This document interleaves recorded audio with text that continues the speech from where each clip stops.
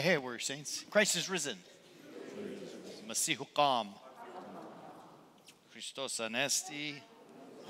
And Christos voskrese. And all the rest. In the name of the Father, and of the Son, and of the Holy Spirit, one God. Amen. There was an older lady in town, and she was well known for her faith. Every morning, she would come out and stand on her porch and say, "Praise the Lord." Next door to her lived an atheist. And he was angry every time he would hear her say this. He didn't believe. And he would say, "There is no God." And on it went. Every morning, "Praise the Lord, there is no God. Praise the Lord, there is no God." And at some point, the woman falls on hard times. And she's hungry. She needs groceries. And she comes out onto her porch and says, "Praise the Lord. God, I need you. I need help. Please send me some groceries." Praise the Lord. And the next morning, she comes out onto her porch to behold a bag filled with groceries. And she says, "Praise the Lord."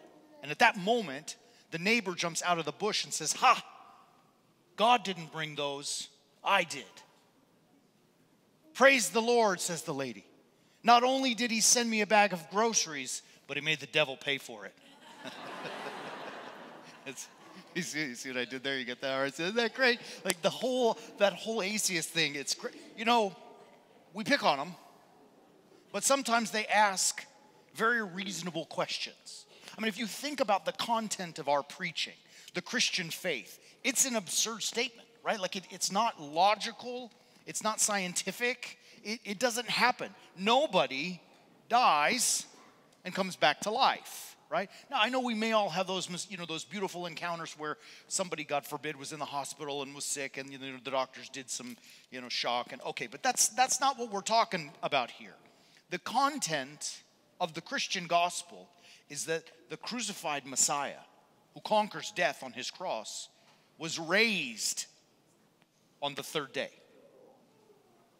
And he appears to his disciples, right? We saw that in this beautiful gospel we celebrate on the Feast of Thomas, which is the first Sunday after Pascha.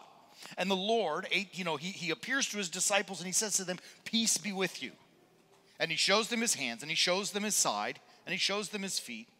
And it says that the disciples were glad when they saw the Lord, right? Like, again, this is, to say miraculous is almost being trite. Right? I mean, this is the resurrection of Christ. It's the most powerful moment. Of course, they would be glad and they would rejoice because now they know and have confirmed for them that the one on the cross is indeed the Lord and King. The trouble is, there's one of the 12, well, two, I guess if you count Judas, but one of them was not present, Thomas, right? And we've often heard this saying, he is referred to as doubting Thomas. Because he wasn't there and he didn't see it, and they told him, they said, "Look, Thomas, the Lord is risen." And he pushes back a little bit. And again, we can't make fun of Thomas. Think about what he was pushing back against. Somebody who's dead is now alive. He says, unless there's proof, right? Hands and marks of nails in his feet and place my hand in his side, I will not believe. And again, as men and women of faith, all of us here and those who are watching with us online, we know that Christ is risen from the dead. But remember, this is not necessarily an easy thing to accept at that time, even in this time. And so Thomas rightfully pushes back. Now, 8 days later, Jesus appears to them again, but this time Thomas is there. And he confronts him. And he says, "Thomas, you know the story, right? Stick out your hand, touch the mark of my nails, and place your hand in my side," right? "Do not be faithless, but believing." And Thomas explores and says the great declaration, "My Lord and my God." So in this moment, when Thomas has had that encounter, being present with the risen Christ, he recognizes the one who hung upon the cross as his Lord and his God. Right? Beautiful. It's beautiful. But Jesus again pushes further and says, "All right, you believed because you saw. You believed because you had this personal encounter. But blessed are those who have not seen and yet still believe." right? So maybe at that point, I don't know, Jesus could be talking about other disciples. You know, there were more than just the 12. They had other followers, or maybe some of the women who heard the report but didn't have this personal encounter. And they still believed based on the report of the apostles. Blessed are those who have not seen me and yet believe. Except, in the very next verse, he says, John, as he concludes the gospel. Now Jesus, listen to the words, they're beautiful, powerful. Jesus did many other signs, which are not written in this book. But these are written in order that you would believe, and that believing you have life in his name. Do you hear it? Like, Jesus did all kinds of other stuff. I didn't choose to write it all down, says John. But what I wrote down, I wrote so that you would hear it and believe. You understand that? Blessed are those who have not seen and yet believe. That is the point of the story of Thomas. It is to put into our laps that same question, and maybe even go through that same moment of doubt as Thomas did, right? And so it leads us all that all of us are called to believe without having seen, right? It's our responsibility. It's our choice of faith to believe, even though we haven't seen. So you ask yourself, I know I did, what does it even mean to believe? I mean, what is belief? Is belief somehow this emotional experience that I have, or even something that's, you know, a mental position that I hold, that somehow I believe in God's existence, or I believe in, you know, something that we connect or touch or hug, right? Like I always joke, and we're on the beach and there's 2 footprints. I mean, what does it mean to believe? Belief, get this, in the Gospels, the original Greek is actually a verb, right? It means to act in spite of not having any tangible proof, right? To act, believing is acting in spite of having no proof. It means to trust, right? If we are to believe in God, it means that we have to put some trust in God. If we are to believe in the resurrection of Christ, it means we are to put some trust in the preaching of the apostles. It means that if we believe that God can change our lives, we have got to trust him, right? That's that simple. It's that hard, but it's that simple, right? And we find ourselves, I don't know, maybe I'm the only one. I don't think I really am, but it's possible. But coming face to face with this, that I have a struggle sometimes believing in something. I have a struggle trusting in something that I can't see, right? This blocker gets in the way, and I say to myself in this kind of like scientific, empirical way, you know, unless I see it, kind of like Thomas, I don't believe it. It's hard, right? It's weird. But as I thought about it, isn't that how we live our lives? Is trusting in something you can't see really that silly?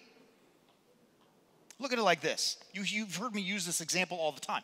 I live 18 miles from church. At the end of a long day, lots of teaching, I call my bride, I'm on my way home, and she says, honey, don't eat. I made dinner. Now, I can't see dinner. I don't really know, but I trust her words, and so what do? I drive past McDonald's, no Big Mac on the way home, right? Because I trust her, even though I can't see it. Like, and even you think about when you're driving, like you don't know where you're going to a new place. You plug in your GPS. How do you know that that's accurate, right? And yet you follow what the GPS tells you. Even this one Waze, have you seen that one? I think it's called Waze, is that right? Like it comes up with the traffic. How do you know that the traffic's there or that there's a policeman here? Just because someone else plugged it into Waze, and yet you trust it, right? Trust your banks, don't you? Just because, yeah, no. You know, you look online and you see a number in there, and so you spend that money, right? But unless, I mean, you could be like, I don't know, Silicon Valley, right? Or like Lebanon. Maybe there's no money in those banks. But yet we trust it and we live our lives that way. Another one, someone, God forbid, you get sick, you go see the doctor, right?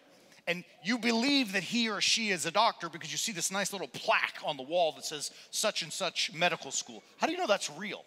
And how do you know that the guy who you've never met, who's taking your temperature, is the one who's listed on the name? I mean, you don't, but you trust that.